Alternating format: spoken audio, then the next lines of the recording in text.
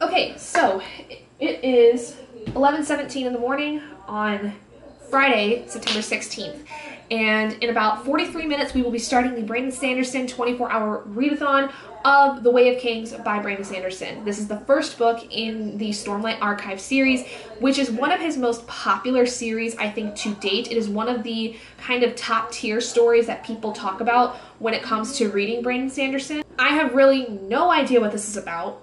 I have no clue what even the synopsis of this is, but my goal is not to finish this because this is over 1,000 pages. I am not looking to finish this in 24 hours. There is no way. I do not have the time to be able to do that. My goal, though, is to get through the first maybe couple hundred pages over the course of the day, which that is even going to possibly be stretching it because of the fact that I tomorrow am hosting some friends over for my husband's birthday, because today's my husband's birthday, but tomorrow we are doing the party. My husband's going to be out with his parents and maybe some friends, and they're going to go to a casino, so I'm probably going to have most of the evening to myself. But at the very least, I would like to try to get through the first maybe couple hundred pages, because I scheduled that in with my reading schedule. I could probably get through the first like 294 pages of this within 24 hours. That is not recognizing, though, that I don't have access to the audiobook. The audiobook is not on Scribd. I don't have it through my library. I don't really want to purchase it through Audible because I really don't want to have to spend, you know, a lot of money on it, because I think that the audiobook for this is a little bit expensive. So I'm relying just on the ebook of this that I have, and I'm a little concerned about that because I really, for one, enjoy the Brandon Sanderson audiobooks that there are for his book. Also, with high fantasy, it's a lot harder for me to get involved in the story when I'm not listening to the audiobook. So we'll kind of see how this goes. I don't know whether or not it's going to work or not, if I'm going to enjoy it as much without the audiobook, but it is what it is. I have to do what I got to do. So we're kind of just doing that for right now, but I've got about 40 minutes until that starts. It is basically going to start during my lunch hour, so I think that during my lunch I'm going to eat and read that out in the living room. My husband did take the day off of work today for his birthday, so he is home, and I'm going to go sit out in the living room with him and start reading that. So that's going to be it for me for right now, and I'll check in with you guys later today when we have started the readathon and let you guys know how far I get by the end of my lunch.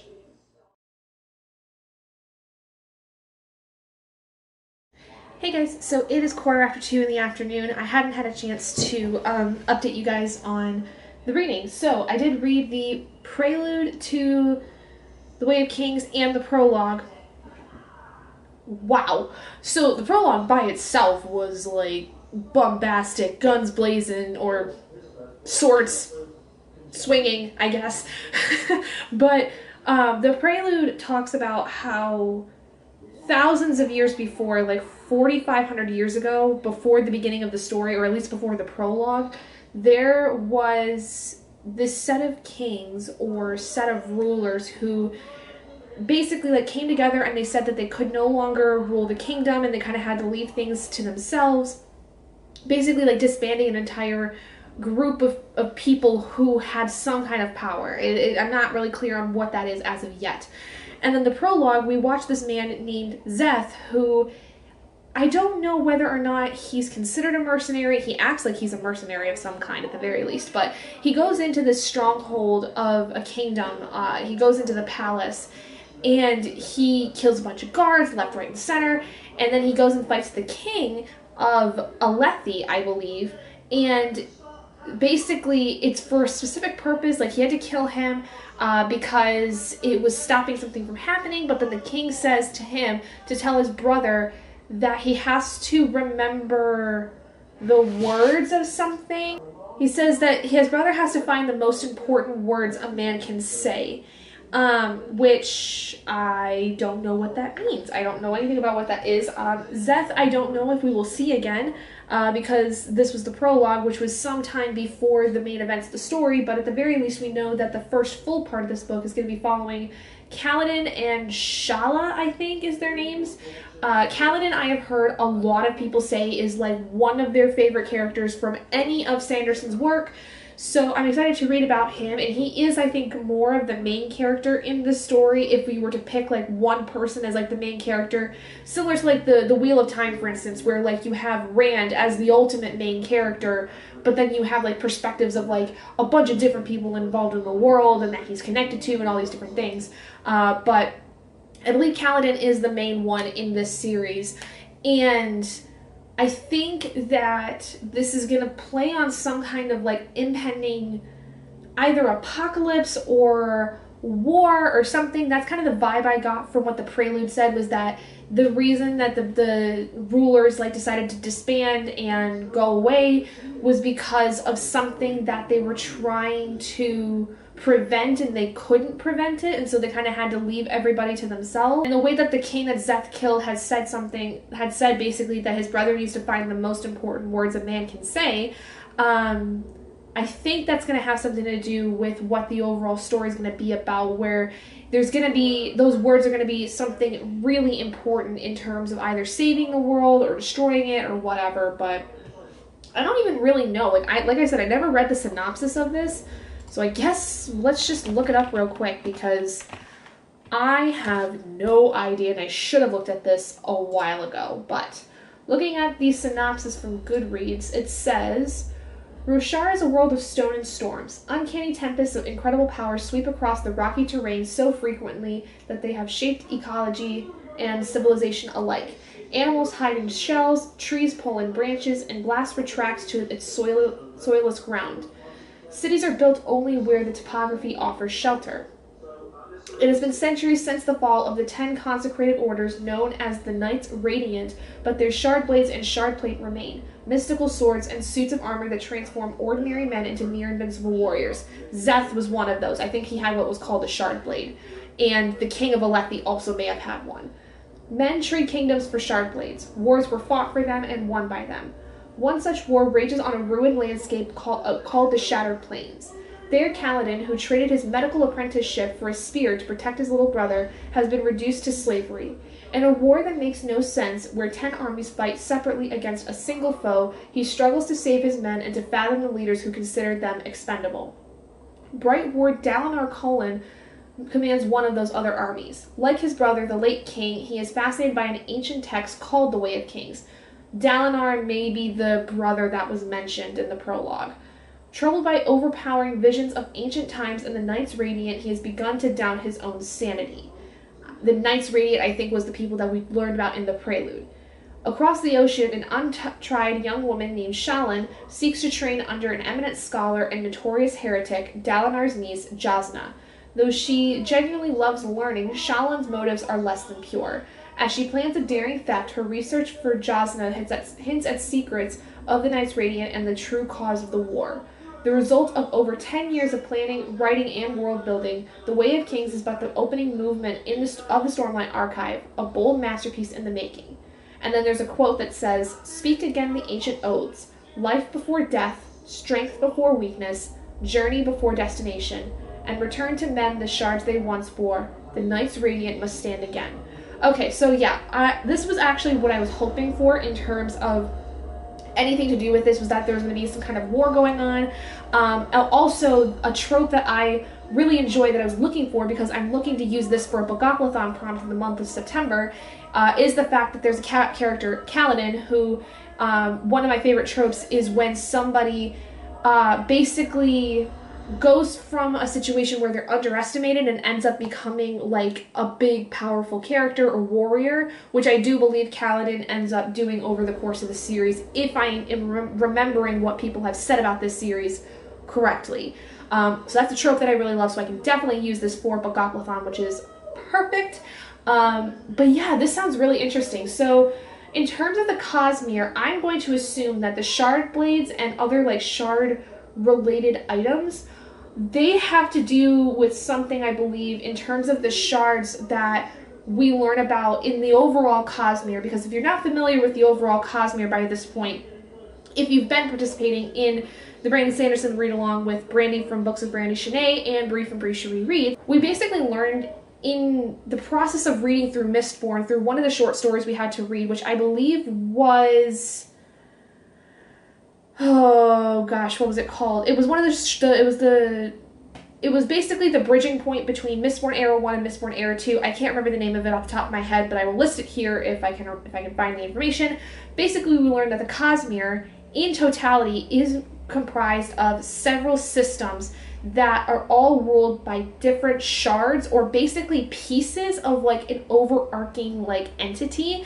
And at one point, the entity had basically like combusted, and shards were sent to these different systems, and they then had ruling over those different systems.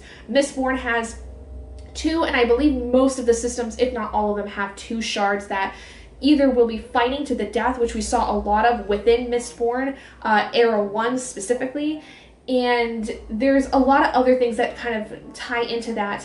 We haven't really seen much in terms of the shards with the other books after Mistborn Era 1. They weren't really mentioned much in Warbreaker. They weren't really mentioned much in Elantris. There's like some theories that we've kind of been building on over the course of time though. But this is probably the first book we've seen in a while that mentions anything about the shards, because I would be willing to bet that in Roshar specifically, which is another system, it's one of the systems of the main Cosmere, is that the shards that control the system, or that are ingrained in the system from the big entity, have somehow created these kinds of weapons through their essence, through their actual maybe physical pieces of some kind, which that would lead to a lot of interesting questions about where exactly in like Elantris and Warbreaker those are coming into play. And now my question becomes, if going back to Warbreaker, does the color magic that they have in Warbreaker have something to do with the fact that a shard is ingrained in that system? And again, we'd already talked about the fact that it may be something similar to what we saw in Mistborn, with the fact that in the Mistborn world there was no real color. It was very gray and drab, and like I wonder if the color magic that there was in Warbreaker, like if it's opposite of what Mistborn had, like if it's a direct opposite of some kind, or if at one point in Mistborn there was color and then something happened where all of that was lost. That's like another theory that we kind of were thinking about. But I'm going to be interested to see where exactly this goes, because this is, I think, another story where like a lot of people who have read this series are saying like this is the most comprehensive look at the Cosmere, and how like it seems to be the real crux of a lot of the different systems coming into play at one time, at least when you get further into the series, I think. But either way, this sounds like it's going to be really cool, and again, it hits on one of the tropes I was looking for Bookathon, which makes me very happy. But yeah, I'm currently, like I said, through the prelude and the prologue, and I'm currently on page 25 of the first chapter, which is called Stormblessed. So I will be getting to reading more of that here in a little bit. I have a little bit of work I got to do here, though. I just got an email for something that I need to do. But then, like I said before, I will be basically reading most of this evening. Today's reading goal, I need to get to page 148, and then tomorrow I need to get 146 pages of this read before noon, which I don't know if is possible exactly. Like, I will probably, more than likely, over the course of the day, Saturday, still be finishing that up.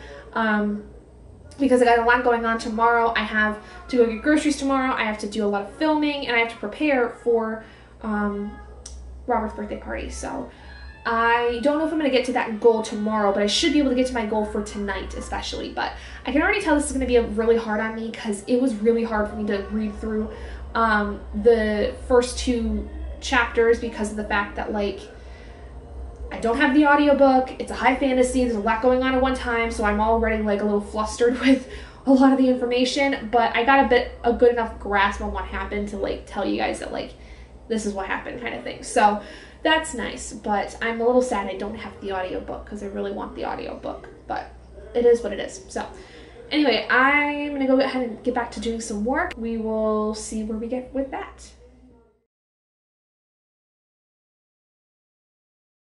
Hey guys, so yes, I'm parked. I am not moving anywhere. I just came out of the mall because I was today going to be doing grocery shopping and stuff before Robert's birthday party, and I needed to go to the bookstore because I was going to pick up a copy of Monstrous, the newest volume that just came out on Wednesday, but the bookstore that I use does not have it, unfortunately. It said on the website that they had 3 available, but it looks like they're either already purchased, or they just don't have any, you know, out on the floor right now. And I also had a $25 Hot Topic gift card that I wanted to use up today because of the fact that I was going to be out. And I am going to be out here again tomorrow with my mom and my sister because my mom wants to buy me a new interview outfit because I have 2 interviews next week. But it was also just a free excuse for us to go and hang out and stuff because my sister was going to be home. But yeah, so I had last night got to my reading goal, thankfully, for Friday. I got through the first 148 pages of The Way of Kings, and I really am liking it. And then today I only had time to really get through another, like, not quite 40 pages, like 33 pages or so, and that's just been at least before noon while I've been out driving and stuff and walking around. And I also went and grabbed a matcha milk tea from my boba place that I love to get boba from. But, so that's going to basically be it for this 24-hour readathon vlog. I will be reading more of The Way of Kings and finishing up, getting to my reading goal today, which is to get to about page 295, I think. I'm just not going to be able to get to it because it's going on like noon right now. And so I'm basically done for the 24-hour-a-thon, essentially. But I will be getting to about 295 today and then, finishing up the rest of the week. So just wanted to end the vlog here. So thank you guys so much for joining me today. If you guys did enjoy this video, please do give it a big thumbs up. And if you'd like to participate in the read along for the last few books that we are doing, which we're reading through basically the entirety of the Stormlight Archive to round out the Cosmere, essentially what there is now. I'll leave information for it down in the description for you guys, as well as Bree and Brandy's channels because they are the ones that are hosting it, which I loved, you know, doing this entire year. It's been so fun. And if you haven't already and you'd like to be and would like to see more content like this, go ahead and hit that button down below and subscribe to become an owlet in our flock. And I will see all of you guys in my next video. Bye, guys.